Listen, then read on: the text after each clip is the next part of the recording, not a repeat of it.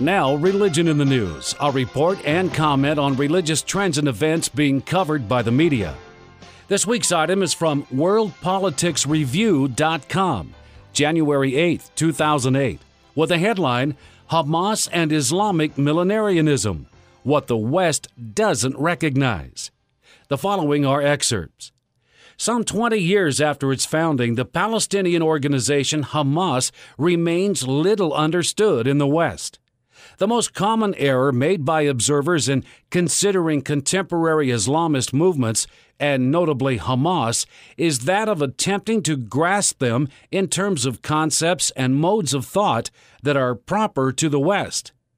Most Western analysis of the phenomenon of Islamism tend to underestimate or even obscure a fundamental element that is common to all the various Islamist currents and organizations, namely the role of specifically Muslim religious beliefs, and more precisely, of Islamic eschatology. It is impossible to understand the success enjoyed by Hamas, notably since the Palestinian elections nearly 2 years ago, and the persistence of Islamism in general, if one fails to take into account the beliefs held by the members of Islamist movements. What are the goals of Hamas? The preamble of the Hamas Charter clearly affirms the centrality of the struggle against the Jews, which is supposed to be carried on until the enemies are vanquished and Allah's victory is realized. The role of eschatological or millenarian beliefs within Islam cuts across all the divisions within the Muslim world, between Sunnism and Shiism, between traditional Islam and contemporary Islamism. As the French historian Pierre Lorry explained, the imminence of the end of time and of the final judgment is one of the oldest and most constant Quranic themes and is found throughout the sacred text of Islam. Inasmuch as Muhammad is the last prophet bearing the seal of prophecy, his advent inaugurates the last period of universal history, that is, the eschatological period. Hamas is a radical Islamic movement whose worldview is marked by an Islamic eschatology in which the Jews occupy a central place. Its apocalyptic vision of a final confrontation with Israel excludes every possibility of coexistence or moderation.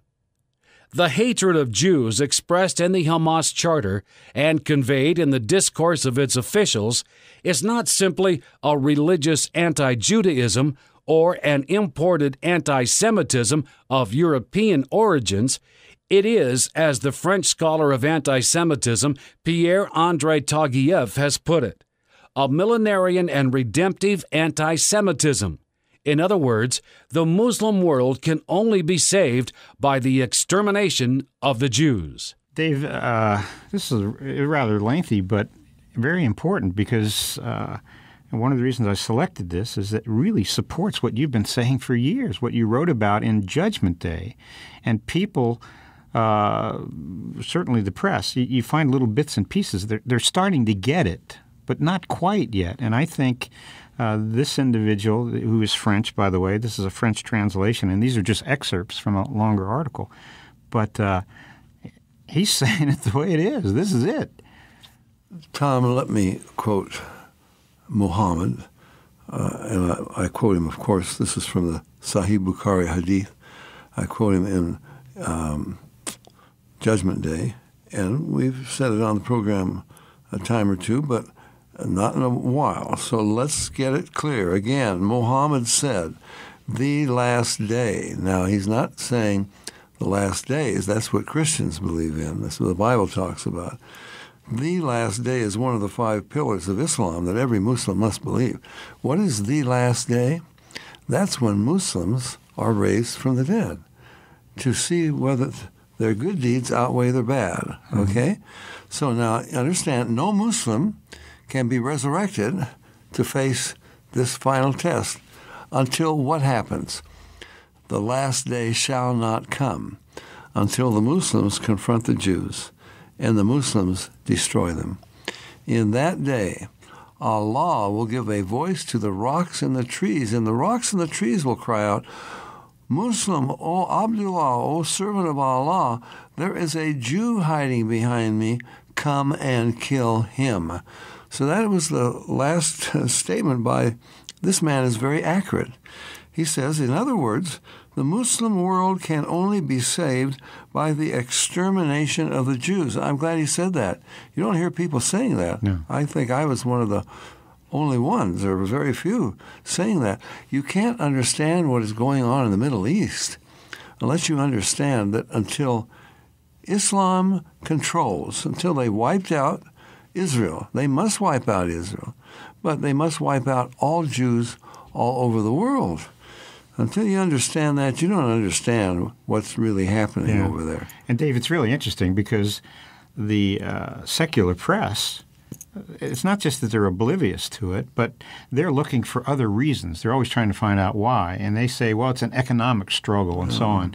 But many of the terrorists, the martyrs, so-called, have come from middle-class families and so on. This is really... Some of them from wealthy families. Yes.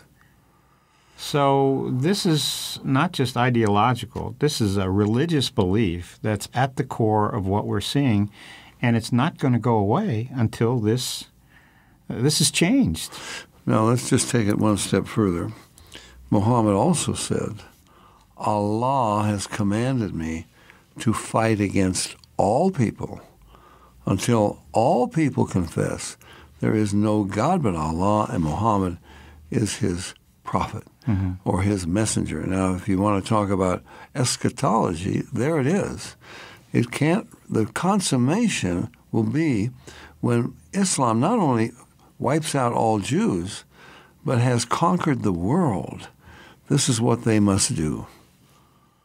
Now, if you're going to fit that into some peace plan, President Bush's roadmap to peace, and how they can naively continue with this pursuit. Well, of course, because, as we pointed out in the past, Condoleezza Rice she believes in replacement theology. So Israel is finished. They have no place in God's plan. And that's a lie, and that is exactly what Islam wants to bring to pass. One point the writer of the article makes is that Muhammad's last words were, we're going to take Constantinople and then we're going to take Rome. Now, I'm paraphrasing that because I don't have it in front of me. But certainly they took Constantinople, Istanbul now. But Rome was also on Muhammad's mind. His last words were, may Allah curse the Christians and the Jews. And the Quran, of course, says, do not make any friendship with a Christian or a Jew. For more information about the Berean Call, call us toll-free at our order number or visit our website,